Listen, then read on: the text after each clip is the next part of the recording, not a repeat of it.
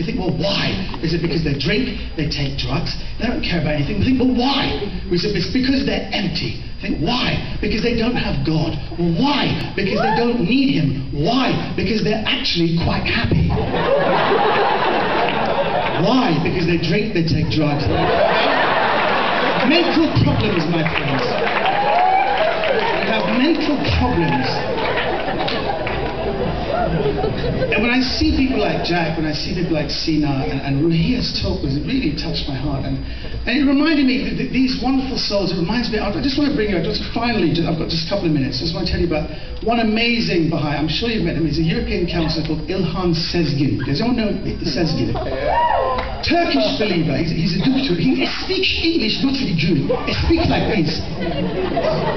He's always hugging people. When he first became a European counsellor, he went to the Frankfurt Temple, the orange squeezer one. He was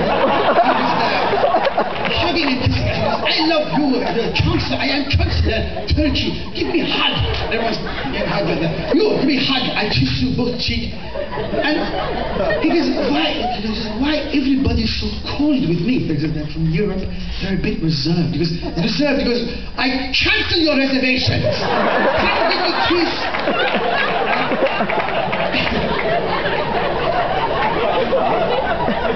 And whenever he gave talks, he was so